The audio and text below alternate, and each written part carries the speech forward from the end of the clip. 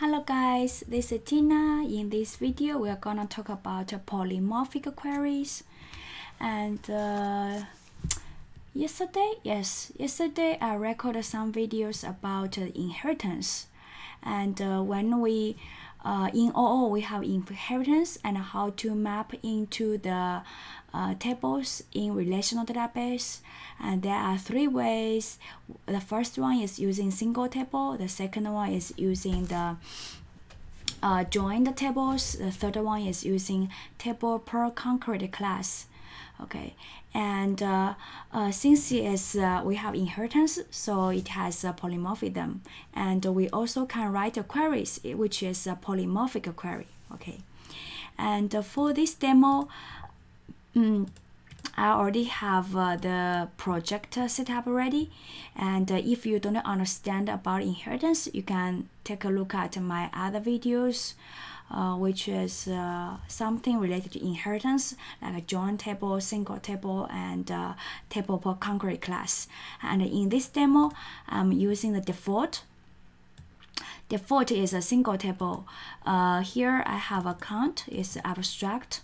Okay, and I have a checking account, which is extends from account, and I have the saving account, which is extends from account. So here we have inheritance, and both checking and the savings account, they are a type of account.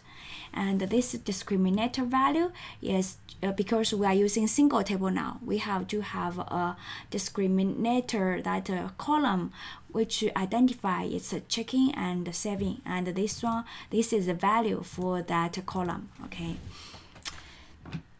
and I have already set up something ready to save our time in the video. Okay, so this is called a polymorphic query, and here I have a checking account and I have a saving account, and I persist both checking and saving. Now let us make a query. Okay, make a query now.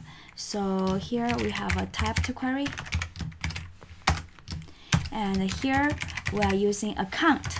Okay, we are using the superclass query equals em.create query, and here we are using from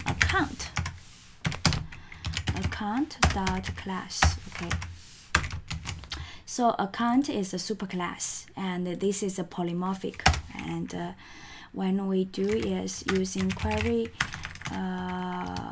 list of account, and accounts equals query dot get result list.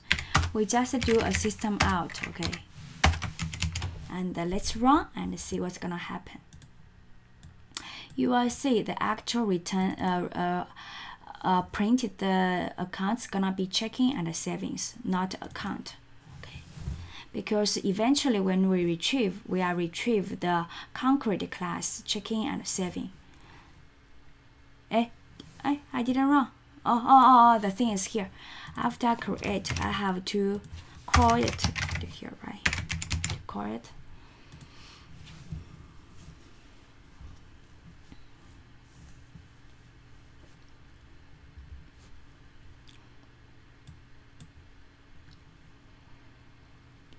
Okay, good. And here have insert, and here have an select for the accounts. And then when output, you can see it will output checking and saving account instead of account, because eventually what is stored in the account, it's gonna be checking account or saving account. We cannot have account object because account class is abstract. We cannot create an account by using new account here because it's abstract.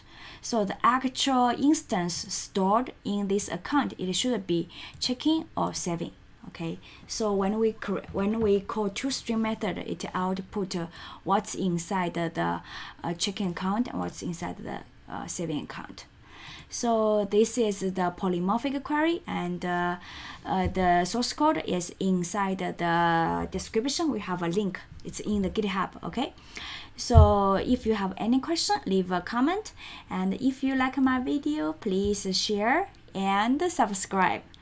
So thank you for watching this video and see you next time. Bye bye.